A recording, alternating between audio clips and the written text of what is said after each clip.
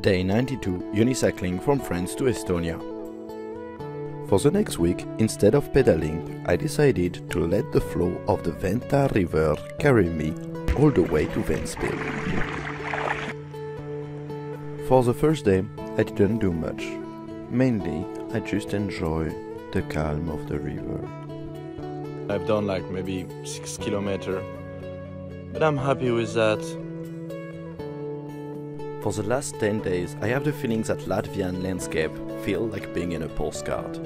And as I was enjoying the peace of the river, I saw just a random guy getting out of the river. Don't ask me where's this guy coming from, I don't understand.